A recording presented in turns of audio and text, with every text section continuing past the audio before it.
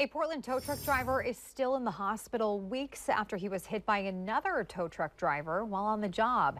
And now his friends and fellow drivers are hoping to raise awareness about the Move Over law, which requires drivers to slow down 5 miles below the speed limit or move over a lane for any car on the side of the road with flashing hazard lights.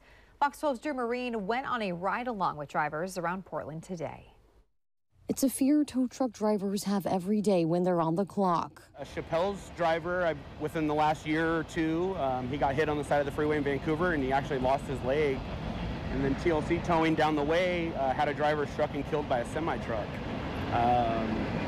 And it's just happening more and more and more. So a few weeks ago, when one of their own Northwestern towing drivers, Arthur Walker, was hit while on a job, they were devastated. When we got to the hospital, it was a tear fest. Walker had just loaded up a car and was still outside of his truck on I-84 when another tow truck driver hit him and left the scene. Portland police say the driver who hit Walker eventually turned himself in. While Walker survived the crash, he's had to have several surgeries since. He's a heart of gold, and I know he wants to be back out there.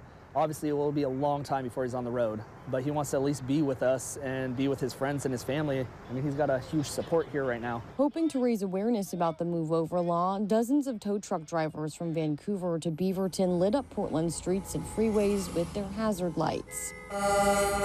Jacob Best, a driver with Northwestern Towing, says those few seconds it takes to slow down or move one lane over when someone's on the side of the road can mean life or death.